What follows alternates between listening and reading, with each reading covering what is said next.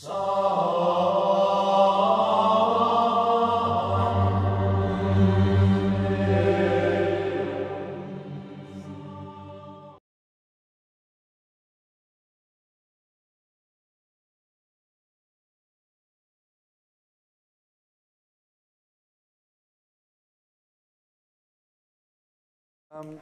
let's make a start.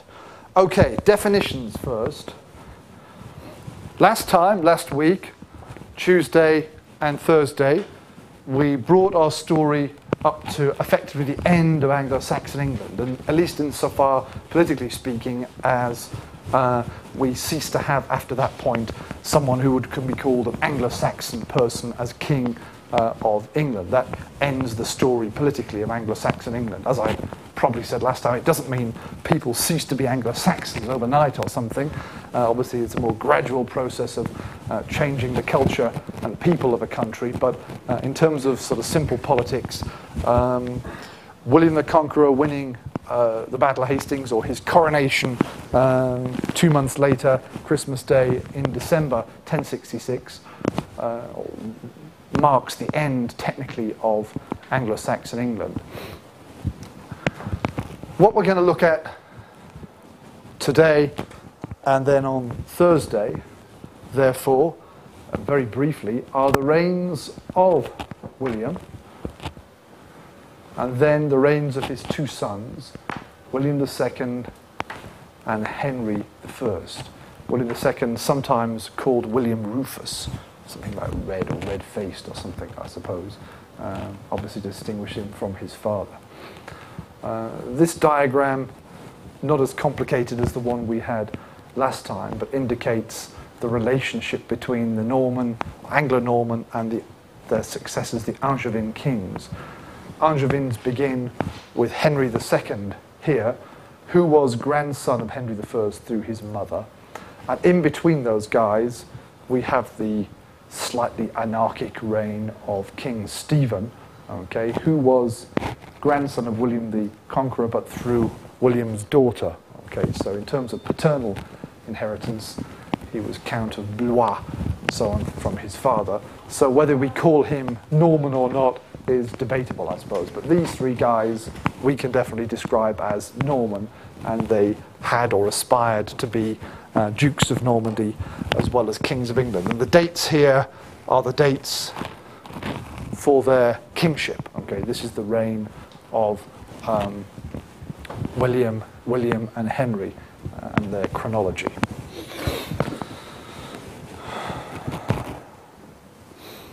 Okay, just to recap a little bit of what we said before, what's the significance of all this? What's the importance of this? Well, as we said, in terms of politics, we can draw a kind of line across there and say we mark a new point of departure, at least technically or whatever. But beyond that, there was the Norman period in England, and then the following Angevin period marked significant change in a whole host of ways. The organisation of the country, the nature of the government of England, and then subsequently other parts of Britain as well, undergoes significant change during the Norman time and later. We see the government of an organisation of England being a mixture, I suppose, of Anglo-Saxon things, Norman things, and then some new things that these guys kind of come up with as well.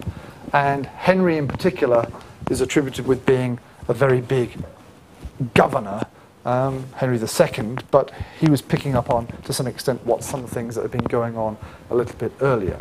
Okay, and the nature of government in medieval and early modern England, and even today, some things owe their origin to this period. Okay, so a very big point of development.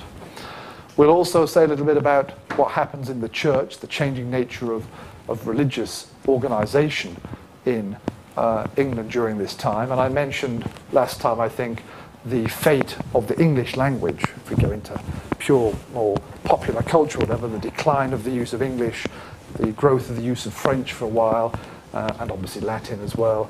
And only later do we get English being used more significantly. And it's worth saying that these guys and quite a lot of their successors were kings of England, but knew little English, okay, and certainly were not native English speakers. They would have learned some English gradually, but they were not able to speak English properly and so on. Only a little bit later on, the later Middle Ages, till we actually say kings of England spoke English from childhood and so on. So that's quite a significant point to make, I suppose. Okay, so let's start with William. Okay, he's won the Battle of Hastings. Harold has been killed. William, you remember, claims that he is the rightful, the legal, the legitimate King of England. He claims that Harold broke a promise and that Edward had actually promised the throne to William. So that was how he justified his invasion.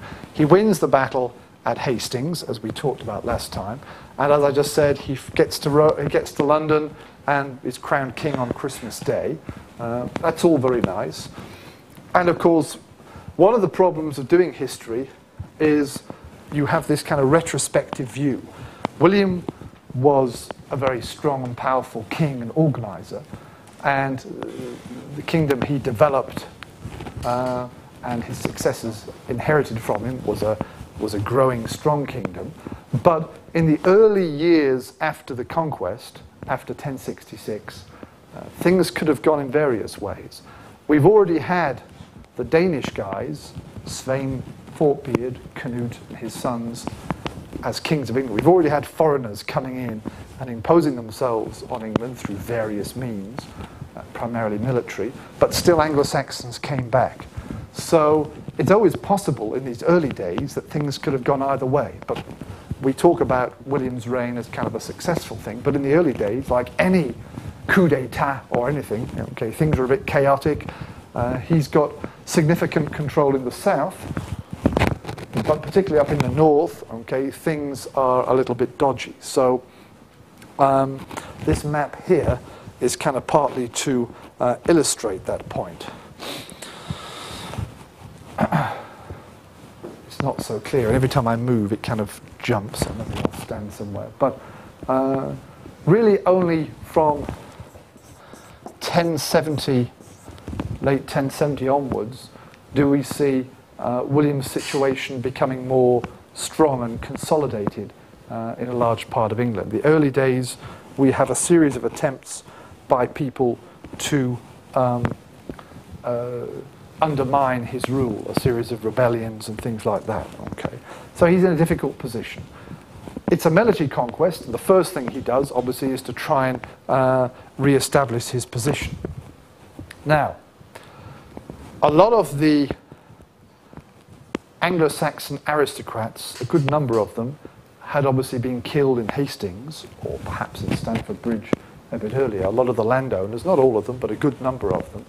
And one of the things which William does gradually during his reign is replace the leading landholders, the leading aristocrats, the Anglo-Saxon aristocrats in England, of various levels, very powerful ones down to less powerful ones, with Norman and French supporters, people he feels that he can trust. Okay, and this takes it's a gradual process, and he eventually comes up with the idea of kind of divide and rule. So with one or two exceptions, he makes sure that people have a little bit of land here and a little bit of land there. He tries to avoid one of his Norman supporters having too much big territory under his control in one place, okay? Because then there's the danger that person can even come to threaten the king, okay?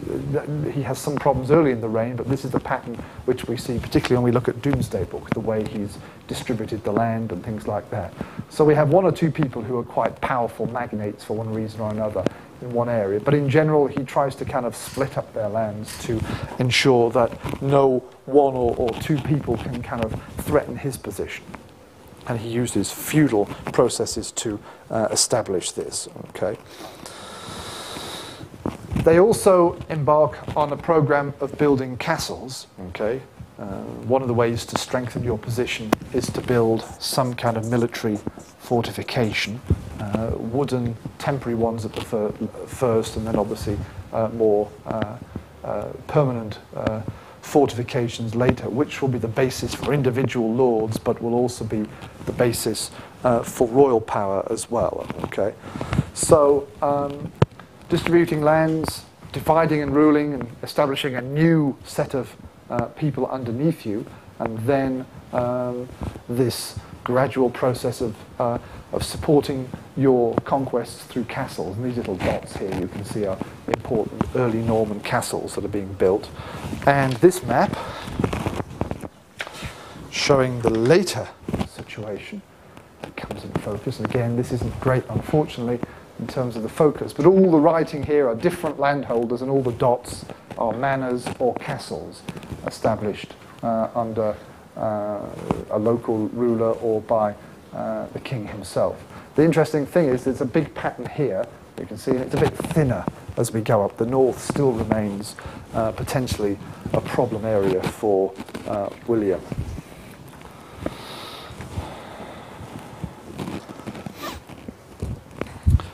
In the early days, his main supporters, his main Norman supporters, that's not right on this board, that's upside down.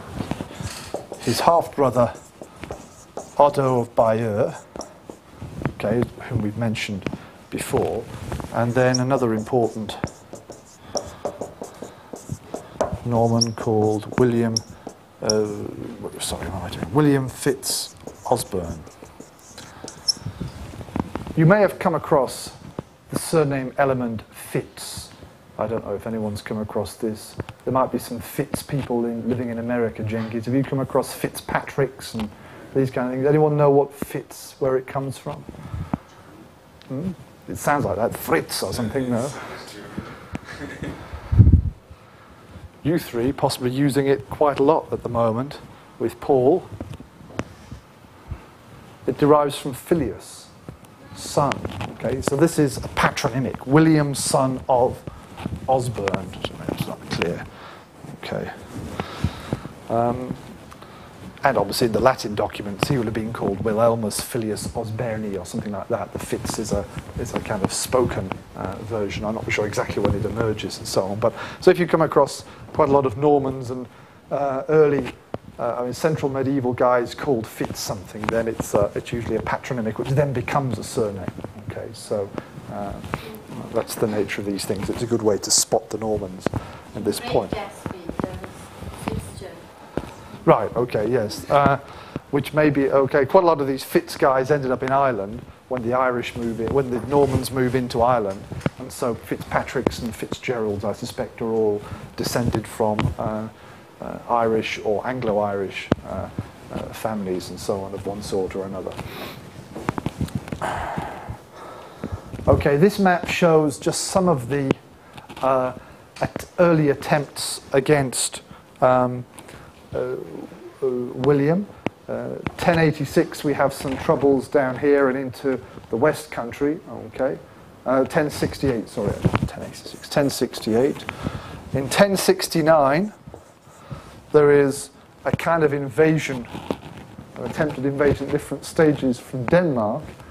Okay, which was very important. Finally, established itself briefly, gets into York, and in the north, where obviously Norman power was quite low. And our friend Edgar Atheling is kind of mixed in with all this. Who's Edgar Atheling? Anyone remember from last week? Spell. Yeah, how? What's his claim? What's his claim to fame? Yeah, he was the grandson of Edmund Ironside, who was the son of Ethelred the Unready. So he is actually the one person who, in theory, was an Anglo-Saxon member of the last English Anglo-Saxon royal family. Okay, and Atheling means kind of prince or heir or some royal heir or something here. Okay, and obviously he's theoretically a key figure here. I don't know how charismatic and how much he actually tried himself, but he becomes the focus for some of these attempts, and he's somehow, I think, involved in some of this business in the north and so on. Okay, and then what happens is that all of these rebellions and attempts at undermining William's power get put down by William or his supporters, and 1069 to 70 business up here leads to a significant event called the Harrying of the North, where basically William and his army say, okay, we've had enough of these guys in the north. They just move up and destroy a lot of places, land, and so on, okay, as a sort of scorched earth policy to stop local people and other rebels trying to sort of work out there. So they punish the north for having supported the Danes and Edgar and others in their attempts at somehow undermining them, okay. And the situation in the north is quite significantly damaged, kind of not politically but economically for quite a long time as a result. But it was a big event after these problems. He has relations, William has relations with Wales and Scotland at this time as well, okay. In, now I'll get my years correct, okay. In 1072, okay, I think he goes up to Scotland on the basis of establishing some kind of position in the north, of course, and the Scottish king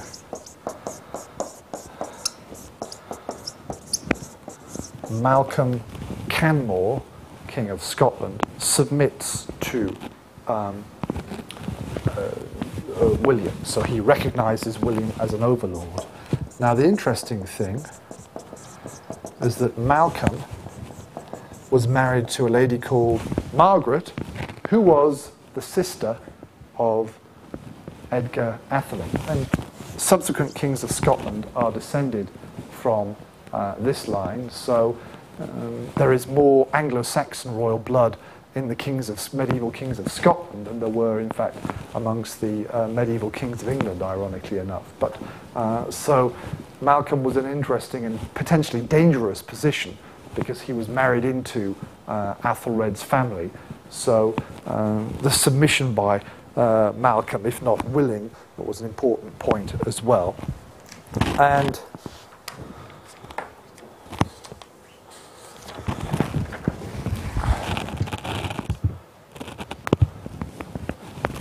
he doesn't make any great territorial claims against the Scots, but he has this political submission. But the situation in Wales is different, okay? In 1081, William himself makes some kind of what they're often called a pilgrimage, Hajj or something, to St. David's, very important church in the south of Wales, okay, named after the saint after whom I'm named. We've talked about him before. Some kind of movement this way, okay. And exactly what that was, it was surely not a religious motivated pilgrimage. It had political motivations as well. But during his reign, during William's reign and a bit afterwards, we see the gradual encroachment by the Normans particularly into the southern parts of Wales and into the north. Okay, we'll talk a bit more about these later. Theoretically, the whole of Wales was in danger of becoming Norman, but then political events changed that. But the Normans are pushing not just the king, but individual Norman lords are establishing themselves in Wales at that time as well. Okay. Now, ironically enough, from 1073 until his death in 1087, William spent very little time in England. He spent most of that time in Normandy. Remember, although he's now king, he is also still Duke of Normandy, and he spends a lot of his time, after he's consolidated his position and to some extent dealt with the north and with the Scots, he spends a lot of his time in Normandy, dealing with his French neighbours and enemies and other things, and obviously not wishing to lose his position there. So he's not a hands-on king in that respect. And this is important because it shows us early on, it shows us the dual problem which the Norman and then the Angevin kings had, which is that they seem to have these two realms, these two areas that they were interested in. And it's difficult to be King of England and be a hands-on King of England, and at the same time to be an active and effective Duke of Normandy, where you've got a very volatile situation as well. So at some points we get one guy being King of England and Duke of Normandy, and as we shall see, at some points we get two brothers, one being Duke and the other one being King. So those are different solutions or results of this problem. And what's the other, and it becomes more important later on, particularly for the Angevins, what's the other big issue which the conquest of England creates, in a sense, for the Dukes of Normandy and their successors in terms of the situation on the continent? France. I was going to ask you that a second ago. How does that work? Technically, even though the French king is weak at the time, technically the Duke is under the French king's rule, or under lordship. So when he becomes King of England, how's the King of England under the King of France? Why would the King of France even allow that? Obviously because he was weak, but I'm saying... Yeah, we're not going to answer all those questions now, because those questions become even bigger and more of an issue when we look at the Angevins, because what Henry II does, is he takes this whole process a lot more. So as well as being King of England and Duke of Normandy up there in the northern bit of France, he controls in one way or another, a large part of France. He actually directly, for different reasons, controls, in a sense, more of France than the King of France does. And that sets up a very big problem, both his relationship to the king, but also, of course, his relationship to other French noblemen and things like that. And, Martha's going to be looking at the figure of Richard the Lionheart in her essay and so on.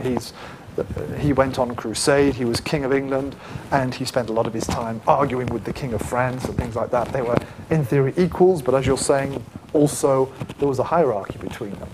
William's conquest of England creates that problem, because William and his successors were, if they were Dukes of Normandy, were vassals of the King of France. And as the kings of France gradually establish their position more effectively in France, it becomes a real relationship and a real problem.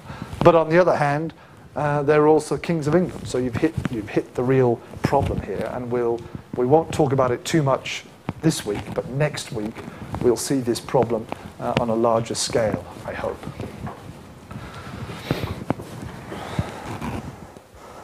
The other big event, although towards the end of William's reign, is 1086. He establishes or forms the Domesday Survey, which we're going to look at and discuss, I hope, together on Thursday. Basically, towards the end of his reign, though he wasn't aware he was about to die shortly afterwards, of course, but now that things have been consolidated in England, and obviously he feels his position in Normandy is secure, he says basically, let's get the big map. He says basically, okay guys, we've now got all of this land directly under my control, and bits of this land indirectly under your control. Ultimately everything comes to me, because in this area I am the ultimate lord, and everyone else are vassals below me. I've given you bits of land here, here, here, and bigger sometimes, sometimes smaller. What's it all worth to us? What was the situation before we came? How have things changed since, particularly in the north? Things have changed, as I said. What's it worth to us? What kind of taxation can we get? How much land is there? How many pigs are there? And so on. So they established this massive survey, which becomes known later as the Domesday Survey, and gets encoded in an incomplete series of manuscripts which we call Domesday Book. And it's for its time, it's a great achievement. It's a massive historical source which surveys the economics and other aspects of England and parts of Wales, and provides a very important source for historians. So we'll look at that then. Unfortunately, the following year, William dies, And whether for that reason or other reasons, because the Doomsday Book is debated these days, the process seems to have stopped. Okay, the process of surveying seems to stop.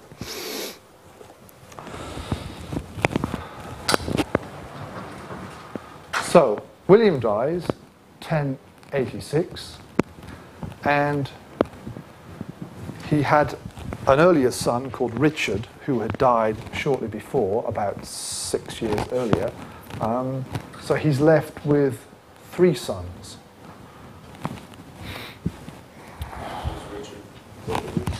Richard was, I think, the second.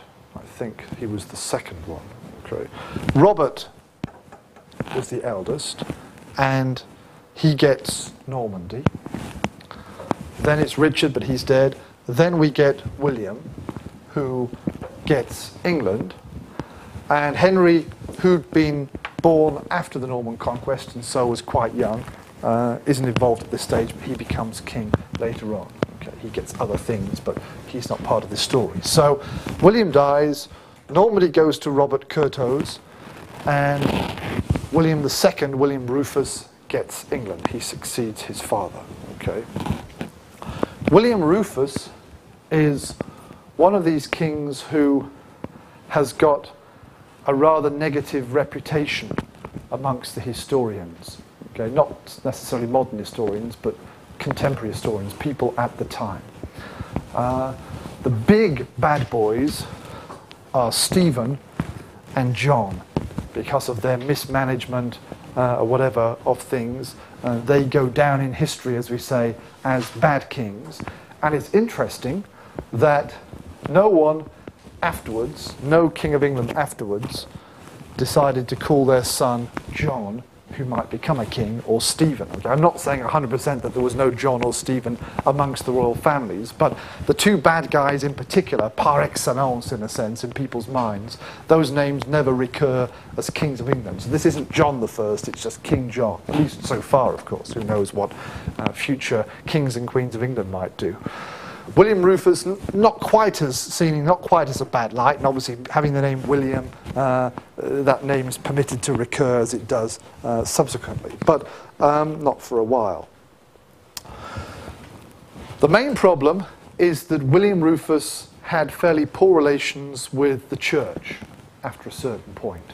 And as we've seen when we looked at the Vikings, if the churchmen don't like you much, and they're the ones that write the historical sources, they don't always write nice things about you, and then later people reading your books write a kind of negative view of your history. Now, he was in a difficult kind of position, okay, partly, and he relied very heavily on, or he was supported quite significantly by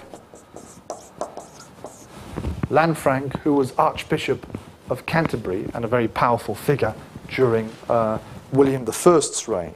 Okay, and a couple of years later, 1089, Lanfranc dies. So this important supporter from the church dies. William, by various means, persuades, eventually, after a few years, persuades a guy called Anselm, who was abbot of Bec, to become Archbishop of Canterbury. But then, quite early, they kind of fall out. They cease to be friends. And if you've got the king in London, but the Archbishop of Canterbury in Canterbury, obviously, not getting on, then you've got potential problems for the kingdom in general. Okay, it's not the last time that you find the king and the archbishop falling out. Okay, and William was almost excommunicated at one point during their arguments. Do we know what excommunication is? Anyone wish to say what excommunication involves, or involved, still involves in theory? The church doesn't recognize you, and they don't communicate with you, obviously. But they perform in the church ceremonies, services. You're not supposed to take like sacraments. Well, yeah, it's the Holy Communion. I mean, okay. Sorry? The church sends you out. Yeah. Effectively, you're not permitted to come to church and partake in communion, which is ultimately it's receiving the body and blood of Christ in the form of wine and bread or whatever, however you see it, and that's the key to keeping your soul in a good position. So if you're not allowed to come and participate, then until the church forgives you and you'll come back into things, if you die, your soul may or may not go to heaven, probably might go to hell. Obviously, that's the key. So it's a bad thing, and it's a very powerful tool, particularly against kings and things like that, to excommunicate them. So relations between William and Anselm was so bad that at one point the Pope almost excommunicated him, removed him from the communion of the church and so on. In addition, William himself, this is what they say, was very interested in knighthood and military prowess, a bit like our friend Cengiz here, military history and stuff like that. And obviously the church were thinking he's kind of giving, to use the Turkish phrase, giving too much importance to all that stuff and not thinking about government and religious issues and so on. So a mixture of kind of personal style and unfortunate relations gave him this in a sense, bad reputation. And during his reign, we see a number of attempts to kind of oppose him in various ways, including in 1088, so very early on, there was an attempt by some Normans, including his uncle, Odo Bayer, to establish Robert as king, but this failed. And Robert didn't come to kind of support them. But it shows that early on, a lot of the important figures from the previous reign were not happy with the position of William. And then with William Rufus, he doesn't really make things better in terms of his behaviour and so on. 1091, I'm running out of space here. 1091, I'll change pens. William himself invades Normandy and defeats his older brother Robert, and they come to a kind of an agreement. But then 5 years later, 1096, Robert goes on the first crusade, planning to go on the first crusade, and so they come to a new establishment that William can control Normandy as kind of regent in his brother's absence. And I'm sure William's rubbing his hands and thinking, here we go, he's going to get killed by all those Turks, and therefore it's all going to be mine, ha ha ha ha ha, and so on. But Robert, obviously being, for whatever reason, inspired to go on the crusade that was being planned at that time, needs to have some arrangement. So William makes a big tax on England to support his brother's crusade attempt. And obviously, sorry? So did William the First see Normandy as more important? Why wouldn't he have gave the eldest brother the king of England? Just being I think this is debated. I think it's the traditional Norman inheritance, and it's the sort of focus of them. So yeah, I think for him it was the key one in a sense. But obviously in England was the bigger place and had potentially more wealth, and so we do find struggles between the two. But as you see, William himself wanted to have Normandy as well, so it's seen as part of the two sides of that coin in a way. So we've got a situation where William is indirectly controlling Normandy while his brother's on crusade, but then unfortunately he gets killed, and things change even further. I haven't got time to go into that now. The story of his death is slightly controversial. It's said that he was on some kind of a hunting expedition with some friends, and he gets kind of lost in the woods, and a guy called William Tyrrell gets him with an arrow. Now, some accounts say this was accidental, that he saw something moving to shoot and shot, and then it gets the king by mistake or whatever, and then sort of, whoops, oh dear, I've killed the king kind of thing. And then, obviously, the church accounts present it more as this is God's intervention punishing this bad guy who'd fallen out with Archbishop Anselm and so on, which obviously we can't use that interpretation for a modern historical analysis. Others have suggested that there was more going on. There was some political machinations going on. Even that Henry, William's brother, was somehow involved in arranging his brother's death or something like that. No one was actually there, as far as we can see, apart from the guy with the bow and the arrow and William. So there's no way of actually being certain one way or the other. It's one of these things that historians obviously will argue and debate about ad infinitum. So we can't be certain that he was assassinated rather than killed in an accident. Possibly the accident was the truth, but we don't know certainly, okay. But then that throws things into chaos, because he was still relatively young, and he was still in a good position to keep ruling the kingdom for a while. But unfortunately, tempus fugit, time flies. We must leave the story there. And very briefly, I'll say a bit about Henry I on Thursday, and Azra will give her presentation. But for the rest of you, here we have Domesday Book for Herefordshire. I'm giving you one of the most important historical sources for the Middle Ages, or part of it. The other guys are not here. Again, this will not make exciting bedtime reading, okay? It'll help you get to sleep. It won't keep you awake at 2 o'clock or something waiting. It's not going to be Dan Brown, the lost symbol, waiting for the end of the story or something. Have a go at having a look at that with a critical, analytical eye. Don't expect to read it from the first word to the end. Work your way through it, see how it's organized, see what it's trying to do, and then we'll discuss this together on Thursday. Okay, thank you very much. Have a nice evening. See you in 2 days' time. And Azra, if you need to contact me, well, please let me know where you're up to and so on, so we can plan together a little bit.